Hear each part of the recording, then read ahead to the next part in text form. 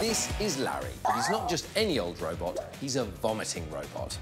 Larry's been specially designed to show us how the virus can spread to other people when we vomit. So, I've given Larry a big drink, and he's gonna vomit into this container. Ready to puke? In 3, 2, 1...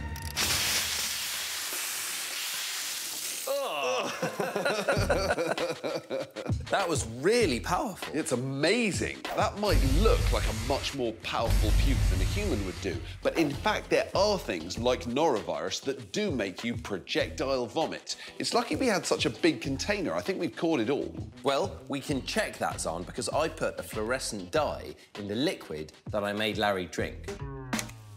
So there's loads in the container, because you look outside the container, see how much there is here. And then over here where I am, there's even more. Some of them are more than 2 meters away from Larry.